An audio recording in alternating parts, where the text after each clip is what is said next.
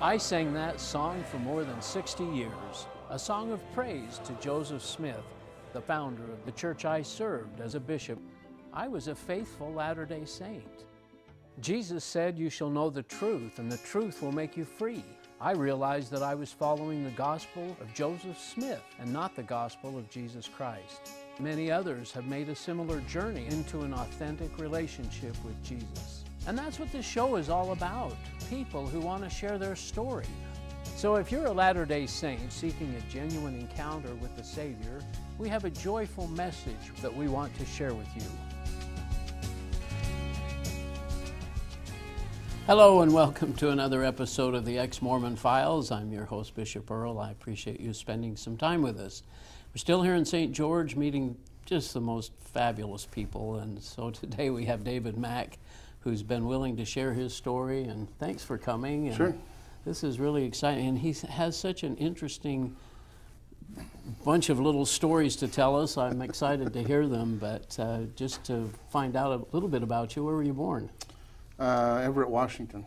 Up in Everett, huh? Okay. Yeah. And Mom and Dad, were they members of the church back then? My mom was, and I believe my dad was baptized shortly after they were married. Oh, okay. But he wasn't practicing. Yeah. Were you active then as a child up there? Oh, we only lived there until I was 2.5. Okay. My father died in a car accident. Oh, gosh. Then we moved to southern Utah. Wow. Is that where your mom had been from? Yeah, she was from Cedar. Oh, okay. Yeah. So how many children do you, or siblings do you have? I have one sister, Yeah. with her and my father. Yeah. And then I have two stepsisters and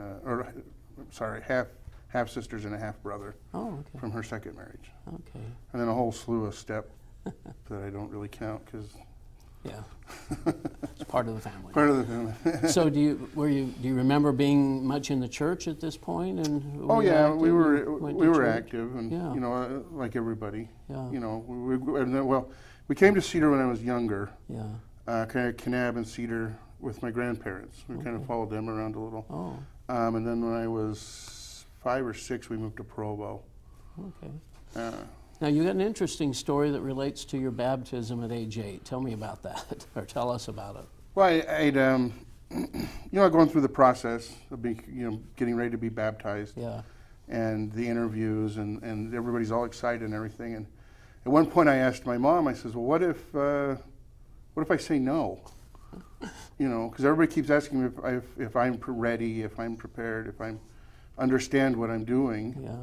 And her response, just instantly, I realized I'd kind of said the wrong thing.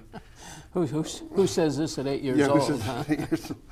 So I dialed that back, you know, and then at that time, you know, I was just curious. It's like, you know, what if I say no? Yeah. So yeah, I just kind of went along with the program. And I think at the time I was still really enthusiastic about the whole process. But you were a thinker of some sort, even back at age 8, it sounds like. Yeah. So then you get into age 12, I guess, you get into Scouts and Scouts, priesthood and all that stuff. Yeah, that was great. Priesthood.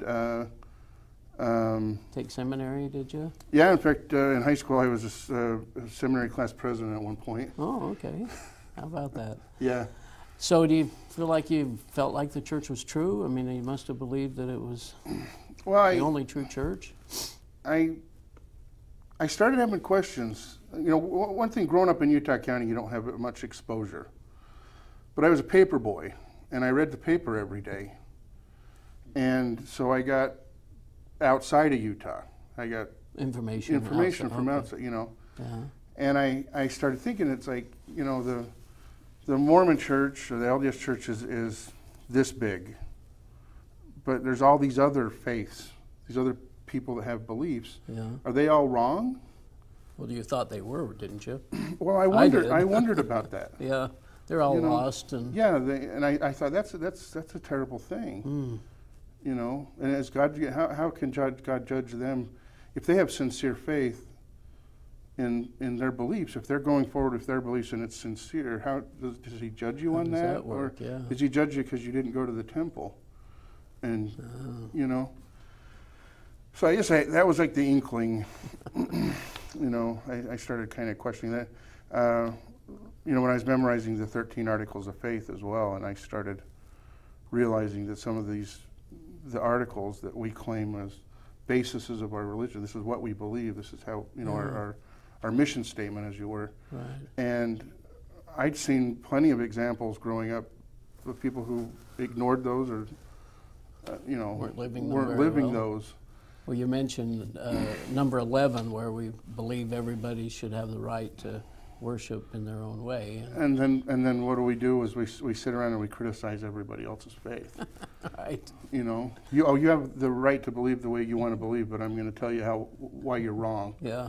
You know, and then we send out missionaries to tell them they are wrong. They are wrong, yeah. So, and where the true church is. I think that's kind of when I started sliding my foot out the door. Oh, really? You know, when I became a new Christian, the gentleman who invited me to Bible study the first time was a friend of mine from high school. Now, how old were you at this point? When you started Bible study? When he came. 45. Oh my goodness. Yeah. So what happens in between, say real quick, between high school and 45? I had decided that any faith, any religion that man had gotten its hands on was corrupt. That once man got a hold of it, they corrupted it. That makes sense, doesn't it? I mean, it sounds like you know, and I still do believe in some degree that people get a hold of religion and they twist it to fit themselves. Yeah. Their way of thinking. Or they have an agenda. Sure, right. And he got in contact with me. And this is an old high school friend? An old high school friend, yeah. We were running buddies. Yeah. And now, was he Mormon? I'm sorry. He was. He was. Okay. And he had left the church. Oh, okay. A couple years before that, before he got in touch with me. Yeah. And he kept inviting me, and I was like, nah. To go to church. Yeah, go to church. And I'm like, nah, I'm not interested. You know, I'm happy, I'm not interested. And he says, well, come to Bible study. And I think he offered to buy me breakfast or something. And it was innocent enough to go to a Bible. You believe the Bible. I mean, Mormons believe the Bible. Well, to some extent. Yeah, that's a whole other. That's another story. Yeah. So I came. I didn't have a Bible in the house. Didn't even have one. So I ran down to the Barnes & Noble and just basically bought the first Bible off the bookshelf that looked interesting. I liked the cover. I think that's why. Yeah. I bought an American Standard Bible. And I started attending Bible study with him. It was Wednesday morning. I wasn't working Wednesday morning, so I didn't have anything else to do. And I started hearing about grace. I started hearing these messages from the Bible, and I remember growing up, you know, we did Bible study all the time. We studied the scriptures all the time, and I'm Sunday school and seminary. Sure. Yeah. And I'd actually done a lot of that on my own, just because I had questions. I had read the Book of Mormon and the Bible on my own. Yeah. But I'm sitting there in this class, and I didn't know that. I'd never heard that. I've never looked at it in that perspective. Yeah. You know. You didn't understand what grace meant, like you said. No. Yeah. And then I started seeing, you know, in the LDS Church, they cherry pick scriptures to support their faith. They certainly do out of the Bible. That's out of the Bible. Sure, yeah. And then I just happened to flip open the Bible one day at random, and I read Titus. 3:5 or something? 3:11. Okay, anyway, that's the only one I know. 3:5. And Paul tells him, don't worry about trivial things. Don't worry about genealogies. Don't waste your time on genealogies. Boy, did that hit you? Yeah, and I went to the guy that was leading my Bible study, and he says, does this mean what I think it means? And he says, oh yeah, and he sent me page after page of supporting scripture. And I thought, how come nobody ever talked about that in church? Genealogy is just the most important thing we do in the LDS church. It's big up there. How come nobody ever ignore this? Yeah. I even tracked down a LDS by a quad and looked it up in there, and there it is in there. Yeah. I was like, how come nobody ever brings that up? You know, how come they don't at least argue about it? You made sure that scripture in Titus was in your scripture? Yeah. That's funny. So yeah, who put that scripture there? Right, Yeah. who put that there? But anyway, yeah, I started coming to Bible study. I think I did that for about 6 months. Yeah. And then I thought, he kept inviting me to church. And, you know, I had a bad taste in my mouth about church, too. Yeah, yeah. He says, no, it's only it's only an hour. And, you know, it's not 3 hours. And Yeah. it's not. So I started coming. And my first Sunday that I came to church, I was sitting in the back of the sanctuary. Right. Kind of on my own, and everybody stands up and there they start singing, and I see a few people around raising their hands, and I'm watching them, and I'm thinking, what is this about? You know, I've never seen this before. And there's a lady up the aisle from me, and she's got her hands up, and this guy comes trotting up the aisle, and he hands her a cup of coffee. And I thought, they've got coffee service here. It's like, and you know, I was like, how do you know? How does he know how much cream and sugar you want? You know, I found out later it was her husband. Oh, she was just bringing it whether she would had her hands up Yeah. or not. But you know, I thought that was a coffee signal. I'll take a coffee. Yeah, I don't know. But they were praising Jesus, weren't they? They were, Yeah. and Isn't that a joyful yeah, thing? I was over at the Calvary Chapel a couple weekends ago. They had a men's conference. Yeah. And I attended over there. And during the conference at one point, there were, I think it was probably about 400 men were singing together. You know, and I felt, you know, I felt emotion. I felt really moved. It's one of the first times that you really felt that. You know. Well, there's such a freedom and joy in knowing who Jesus is. And Yeah. did you ever sense that as a Mormon, or even during those period of years that you were?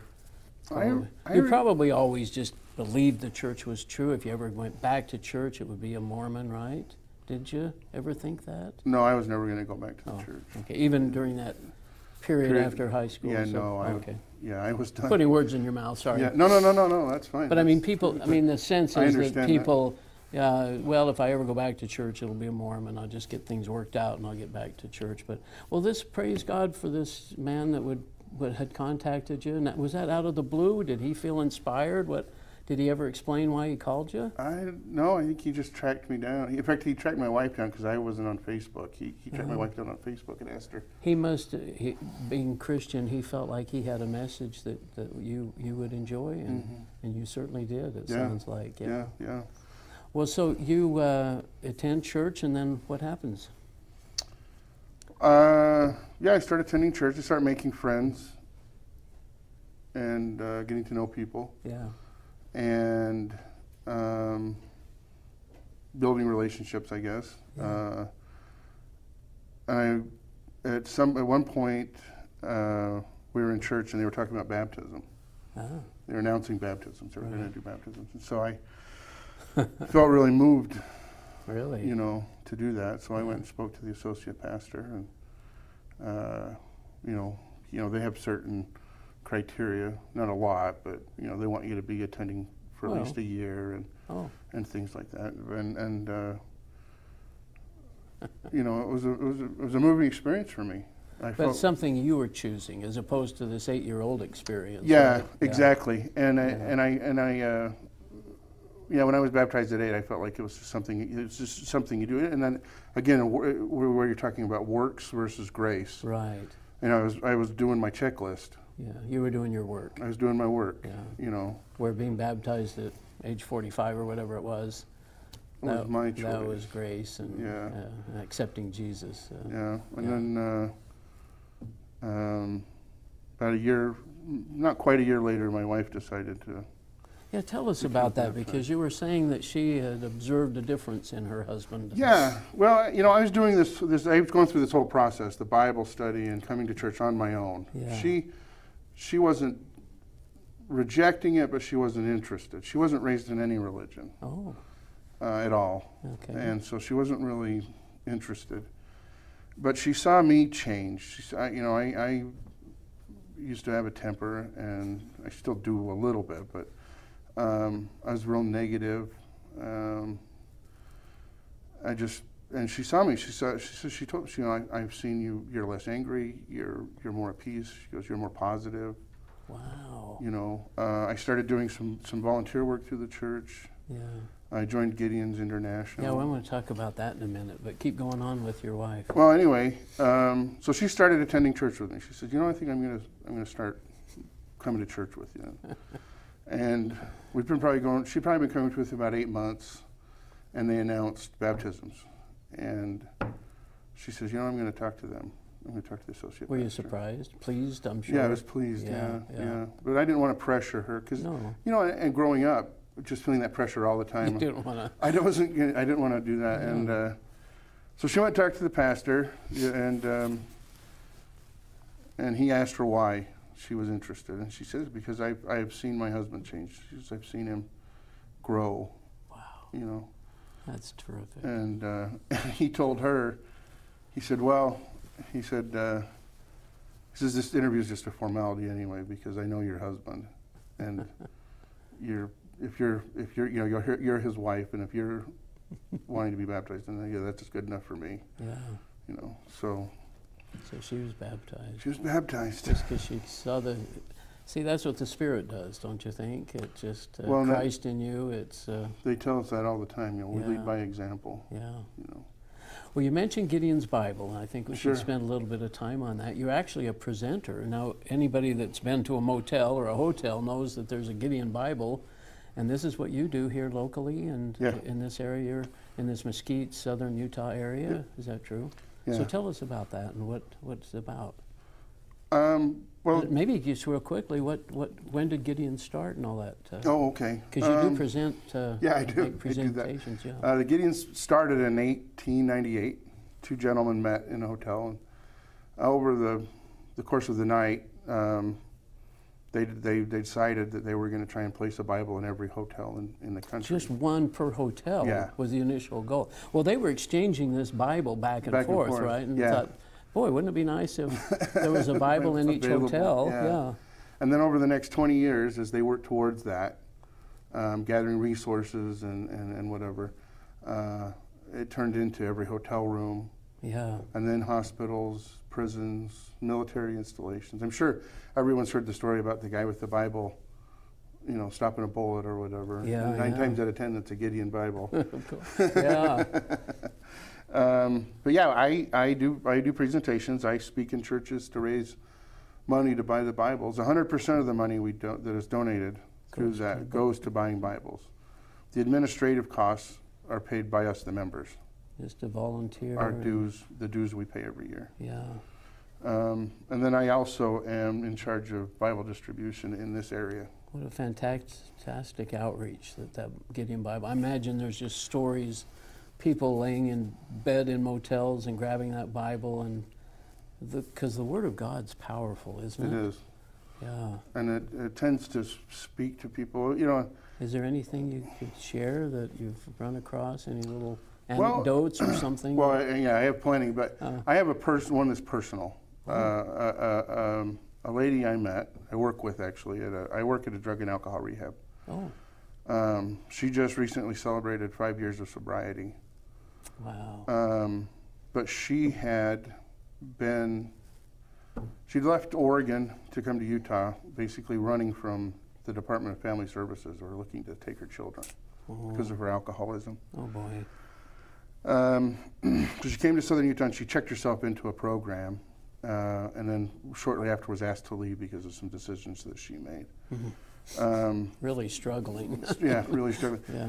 Well, the day that she left the program, her husband left her. The state took her children, and the one friend that she had she could count on for a bed or a couch, place to stay, turned her away. Oh my goodness. So she found herself in a hotel room with enough money for a couple nights. And she told me, I was sitting there, and she goes, I didn't know what to do. And I opened the drawer and found the Bible. Gideon's Bible. The Gideon's Bible. And in the front, you know, it talks about, are you feeling hopeless? Are you feeling suicidal? Are you feeling despair? Yeah.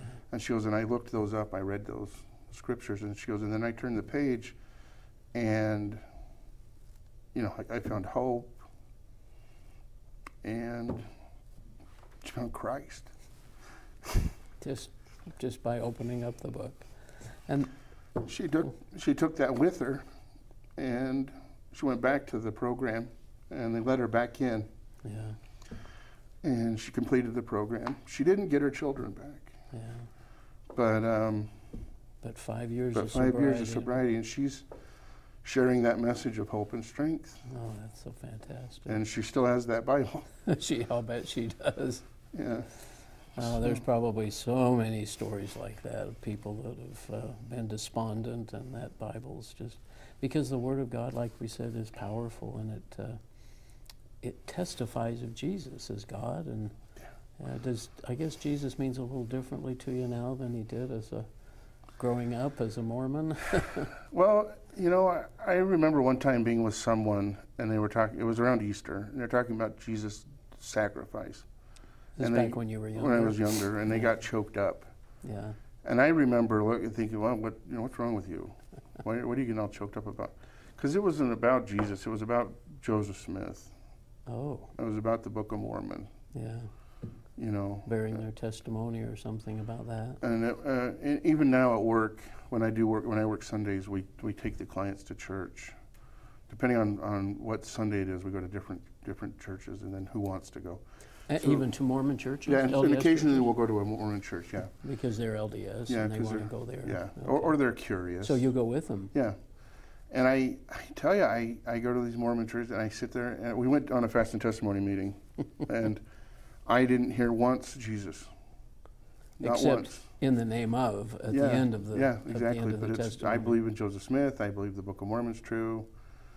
You know, these kids get up, and you know the kid testimony. Right. I love my mom and dad. I know Joseph Smith was a prophet. I love the Book is of Mormon. true. The church is true. And, you know, boom. I know But President Mom. nothing about Jesus. Yeah. You know, and And yet they think they do. yeah, I mean, they give it. if you were to lip say to service. Mormons, gee, you know, you don't really talk about Jesus. Oh yeah, we do all the time. But they really don't. They don't know what that means. Yeah, well, I mean, the Book of Mormon is supposed to be another testament of Christ. Right. But it's, you know, Yeah. it's not.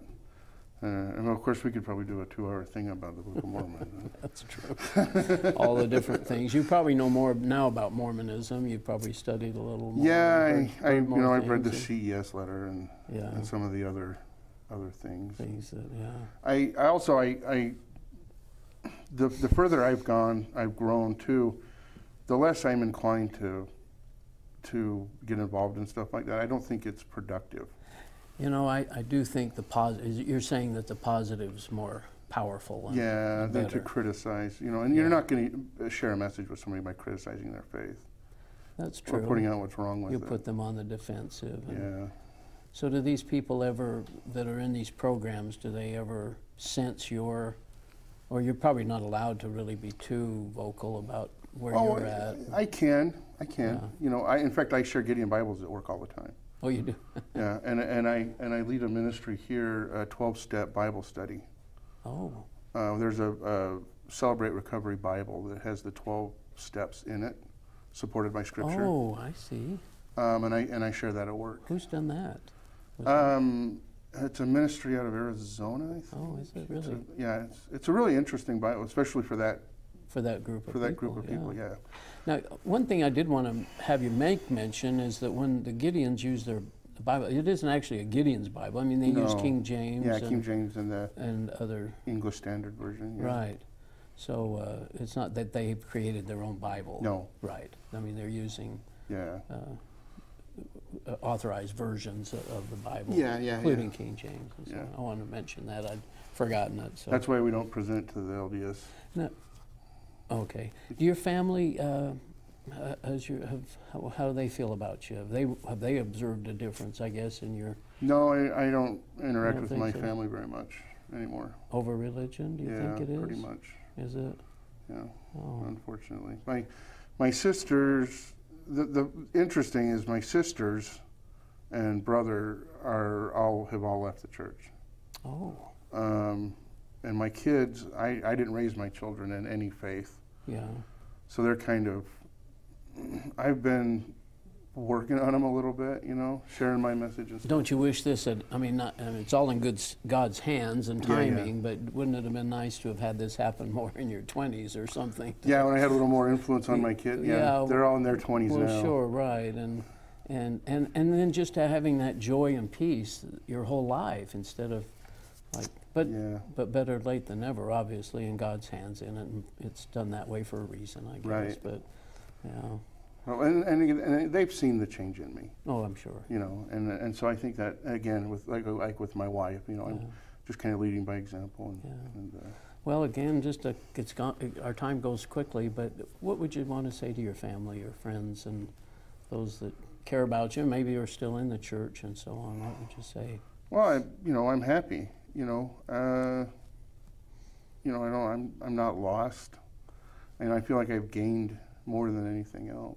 Yeah. And with what I've gained and the information, the knowledge I've gained and everything, I'm helping other people. I'm out there volunteering. I've never done that in my life. Volunteered. Volunteered my time to help other people. Would you have ever thought you'd be doing what you're doing? No, in fact, we were laughing about that earlier, weren't we? Tell us. A couple weeks ago, I was in Mesquite doing a presentation at a Presbyterian church. Yeah. And afterwards, we were leaving for lunch, and my wife turned to me and she said, "A couple of years ago, if somebody would have told me you'd be speaking in front of a church," she goes, "I thought they were crazy." Isn't that funny? Yeah.